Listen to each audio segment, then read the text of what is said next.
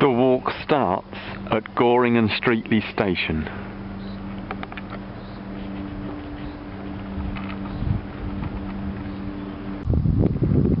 Now on the first footpath of the walk, there are great views back to the Goring Gap and further views to my right.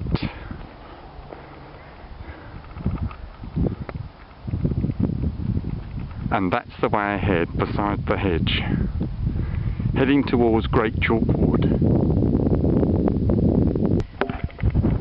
Now on a path through Great Chalk Wood.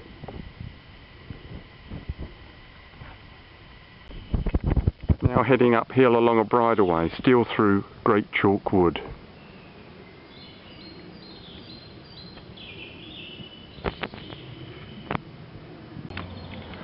I've now just crossed the B471 and I'm about to take this footpath. That's the way ahead. Now heading through another marvellous Chiltern Wood, Great Oaks Wood, heading towards another road, the B4526.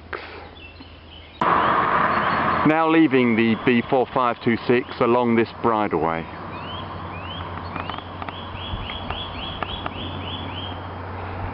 That's the way ahead. Now heading along the bridleway signed to Exlade Street through Oaken Wood. I've now crossed a lane and am heading through Common Wood along another bridleway. By the way, I hope you've noticed what a glorious day it is weather-wise. The walk turns right here to head towards Bensgrove Wood. Just look at this magnificent Chiltern woodland. I think this is still Common Wood. That's the way ahead. Now on the path through Bensgrove Wood, heading back towards the B4526 road. Back at the B4526, the walk now takes this bridleway. That's the way ahead.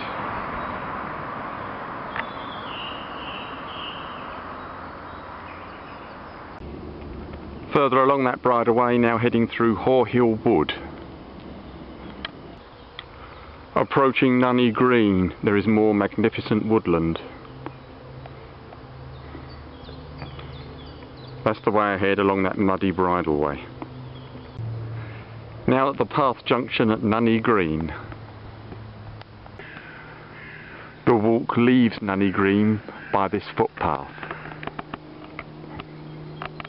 That's the way ahead, through the gate. The path heads through Nuney Wood. That's the way ahead. Emerging from Nuney Wood, some reasonable views open up. That's the way ahead.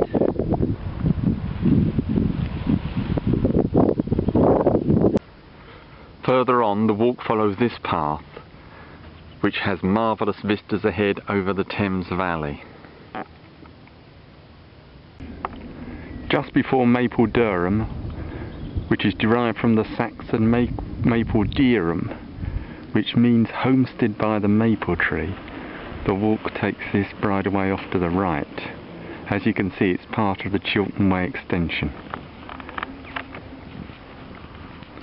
That's the way ahead. Further along the bridleway, there are great views over to the River Thames. And that's the way ahead. The walk turns right up this track. On its climb, the track passes this dramatic chalk pit. And that's the way ahead. The walk comes to Path Hill. After Path Hill, the walk follows this path towards Whitchurch Hill. Now at the village green at Whitchurch Hill, this is looking back the way I've just come across.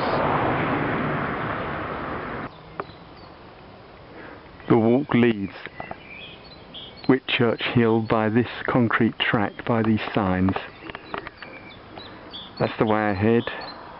I'm still along the Chiltern Way extension. Now heading towards Whitchurch on Thames along this path.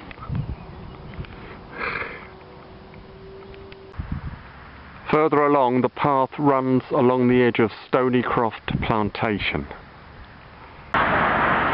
The walk passes Whitchurch War Memorial. Now crossing the River Thames on the toll bridge between Whitchurch and Pangbourne. And now at Pangbourne Station and the end of today's walk.